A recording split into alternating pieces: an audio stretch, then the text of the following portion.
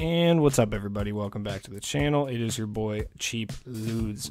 And we are back with a little gameplay video. We're going to try to do gameplay with the lock-in reward Gary Payton card from the defensive stoppers packs. Is he worth it? Should you lock in for it? Should you open these packs at all? I just did a pack opening video. If you want to go check that out, it's the video I just dropped. Other than that, we're going to do a little gameplay, run an unlimited game with Gary Payton. I normally take it to the freestyle gym and shoot around with him, but he's not a shooter card, so there's really no point to do that. He's got decent badges. Bronze quick first step and bronze tight handles is not great. He does have Hoff Intimidator and stuff like that, though. Or I think he has Gold Intimidator.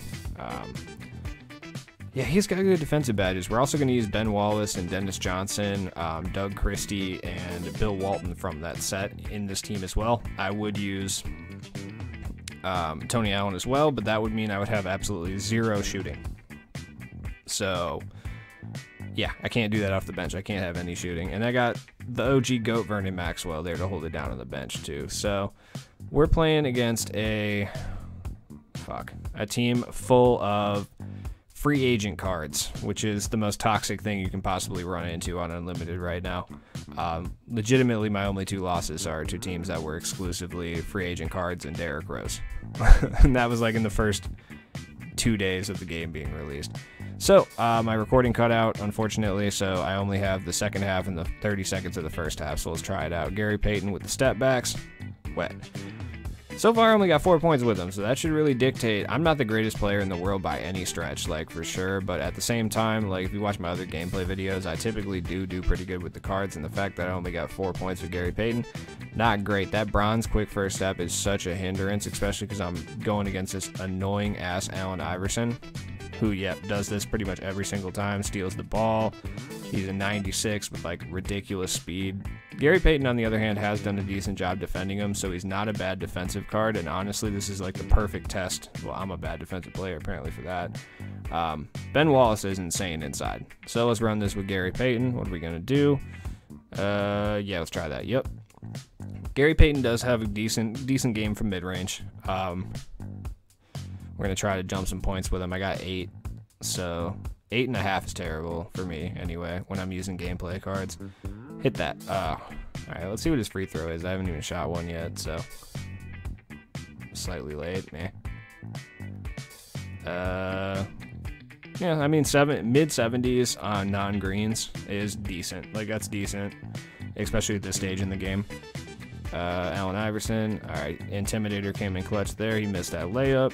Let's give that to Gary Payton, aka the glove. Step backs, and he missed it. Fuck. It's all good. I am usually pretty good at hitting those, especially when it comes to like Vernon Maxwell and stuff. So there we go. Nice Intimidator.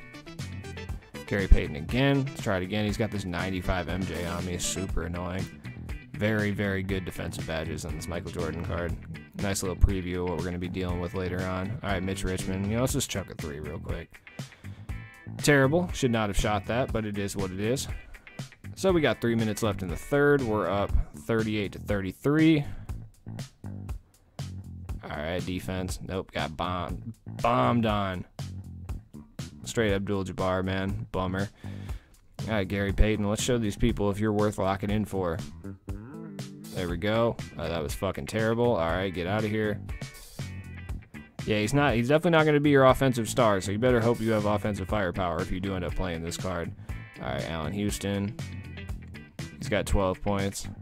I think I'm 4 for 4 shooting. And he fumbles the ball. Great. All right. And my man has paused and ran out the entire pause clock. Thought he was going to quit, but nope. All right, Gary, let's go. Let's go. Ooh. Ooh, step backs. Wet. All right. Timeout. Cool. Get some new players in. That's what I'm talking about. All right. Yeah. I'm glad 2K spent so much time instead of like improving the game, but making sure that these little like teenage boys that dance at halftime are really fucking it up. Like, I'm glad they spent time on that. That's good.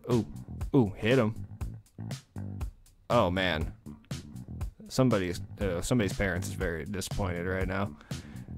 Alright, so we got bench unit in. We got the God Vernon Maxwell out here. We're just going to run some on him so I can get a lead here. Yep, step backs. Can't stop that. Can't stop that. Vernon Maxwell's nice. I'm shooting 70% this quarter, so I'm definitely feeling the team a little bit more. Dennis Johnson fucking sucks, dude. Don't buy Dennis Johnson. He's so bad. Like, he's awful. He's definitely... No, you know what? Even Tony Allen has some redeeming qualities. Dennis Johnson is a terrible card, though. He's so bad. He's slow. Why? Don't buy him. You could just go buy Gus Williams for, like, significantly less money, and he's so much better at literally everything. All right, let's see what's up with Doug Christie. Doug Christie is not terrible. He has these. Like, a lot of cards have those.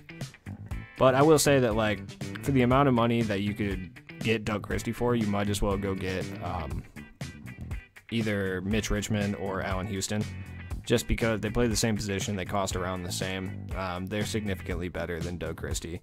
But Doug Christie, that being said, is a pretty decent card. Like, if you draw him in a pack, use him. Like, he's not terrible. All right, let's go Maxwell. Oh, Bill Walton's good. Actually, Bill Walton is pretty big on the inside. He gets mad boards. There we go. Doug, hit that. Bangers. So far, though, as far as the set goes, not a fan of the set. I mean, I kind of figured it wouldn't be a great set, but I figured at least there'd be like one, you know, diamond in the rough. But so far, all the lower tier cards are not very good. Yeah, even the higher tier cards, like Dennis Johnson is terrible. I mean, granted, he's against this Allen Iverson with good defensive badges and like 96 speed, but still at the same time, like it's not a great card to use in this scenario.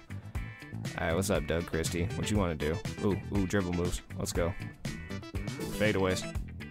I'm not hitting that. Too much coverage on that.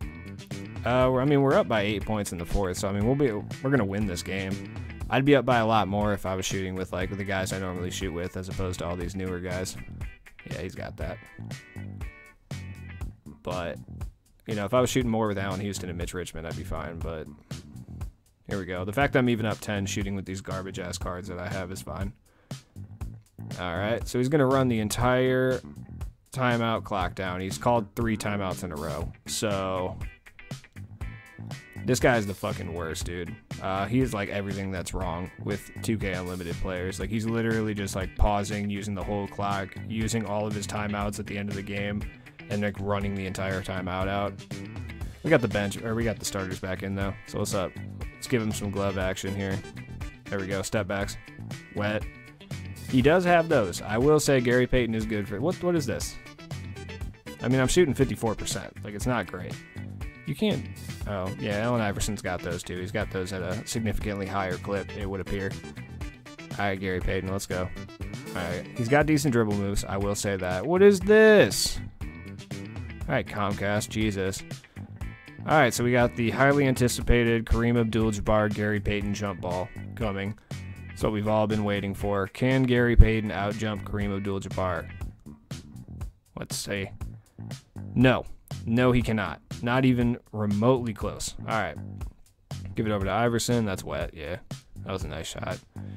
I'm up 5 with 1:10 left, so I should be good, but Allen Iverson's got 32 on 68% shooting. Let's hit that with Mitch Richmond. I just want to ice the game real quick. There we go. He's on fire, and I haven't even shot any shots with him, so that's pretty funny. Must be holding it down on the defensive end. All right, Allen Houston. Nah, we give that back to Gary Payton. Oh, drive in. Booms. There we go. Gary Payton's got 16 points this game. Not my best output for sure, and after I play a few more games with him, I'll probably be able to score more. But the end result being, I don't think he is worth it at all. After playing this game, he is no better than the point guards that are already available. Derrick Rose is significantly better and costs significantly less. Dennis Johnson is terrible, so not him. Gus Williams is probably better than Gary Payton. Mo Cheeks is worse, but it's not that by that much. Gary Payton has a nice mid-range and some nice dribble moves, but he's absolutely not worth the amount that it's going to cost you to lock in for this card. Even defensively, because, like, dude, it's like 2K18, 2K19. You can't play defense in this game. There's no point. It's just blow-bys and gross jump shots the whole time. Getting a defensive you know, a defensive maestro at this point is kind of pointless. He's not going to slow anyone down. He might get a steal or two every game, but is that worth clogging up like a not very good offensive player? Not really. I mean, he's got these, but so does everyone. So, yeah, I would say he's absolutely not worth it personally. Do I regret locking in for him? No. I mean, it is what it is. The set, none of these guys in the set are going to be that expensive. Especially once people figure out that Gary Payton's not that good. They'll all be pretty cheap, so locking in is not the worst thing you can do. I mean, Ben Wallace might be a little more expensive because there's not many diamonds up, but at the same time, it could be worse, and it's been worse. I've locked in some cards, like locking in for the next set in 2K20 with Zion was terrible. It was bad. But anyways, guys, thanks for watching the video.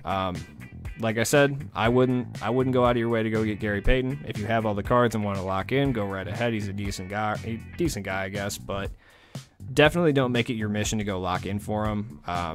Go get someone like Derrick Rose, Gus Williams, or James Silas instead. They're all much better point guard options. So tune in later. I'll be doing some more gameplays and stuff like that. I appreciate everybody who subscribes to the channel. I'm trying to hit 100 subscribers, so have a good day.